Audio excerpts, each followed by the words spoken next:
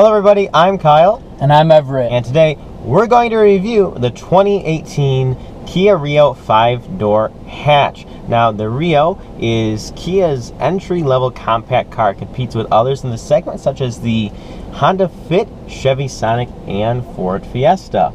So I'm going to pass it off to Everett though right off the bat. What do you think of the interior and exterior of their compact car?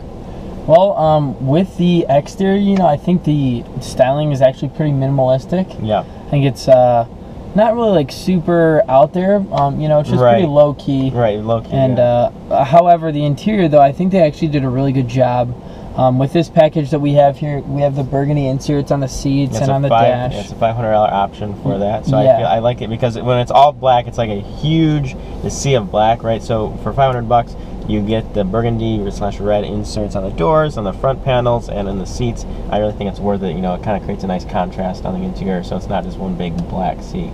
Yeah, I also think they did a really good job with the materials that they have, in making the interior. Yes. With a more affordable car like this, you're not gonna expect to see the most high quality materials, right? But also the styling that they did do with those materials that they use is really nice, and I do think it accentuates a lot of the features of the vehicle. Yeah, no, I agree, and I also sort of to that point, I like the vent control, the air control buttons, right? So again, you can tell they're not super fancy or anything, but they look nice. They have this silver accent around them. I like the color is vibrant and it looks pretty good. The other thing too is this leather wrapped steering wheel. Feel the steering wheel, and tell me, it's like really soft. Oh yeah. Yeah, it's actually really great for the segment. Nicest steering wheel in this segment by far. It's stitched inside, has a silver accent here, as you can see. Tons of different button controls. Really great steering wheel. Just honestly, in a car like this, right, that doesn't have a lot of features, then steering wheel becomes a pretty big deal. The gauges are really nice too, honestly. Yeah, I like the gauges. They're vibrant. The red needles look nice, and I feel like the coloring in them, it's really crisp.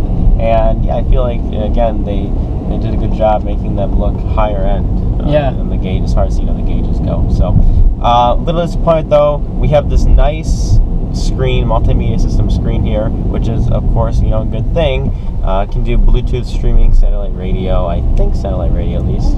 And the only thing though is it does not have any navigation. So kind of disappointing. This model run right here around almost $20,000 actually. Right, so the base starts around 15, and the base model actually has crank windows. Yeah. And it starts with a manual transmission. You cannot get a manual transmission on anything but the base model, so that's disappointing. Yeah, and I will say, although there actually is quite a bit of legroom up in these front seats, the rear seats, it's really tight on the legroom, and that's another, I guess, disappointing factor for me. Right.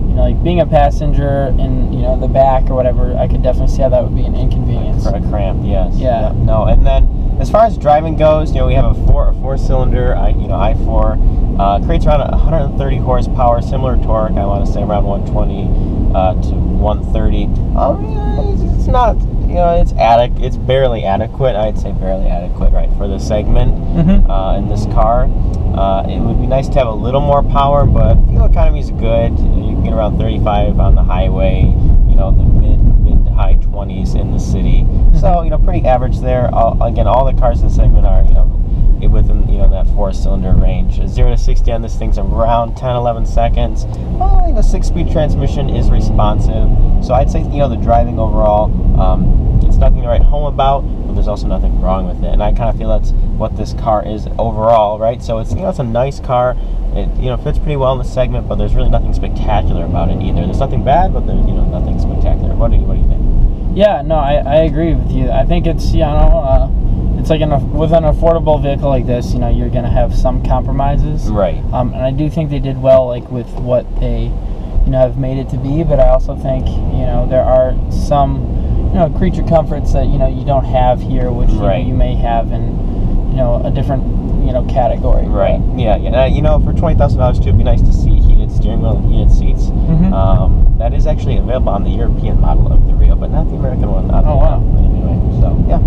Well, guys, that's all we have for you today on this quick review of 2018 Kia Rio. Feel free to check out our extended video if you want to hear us talk a whole lot more. That's all we have for today. I'm Kyle. I'm Everett. Thanks for watching.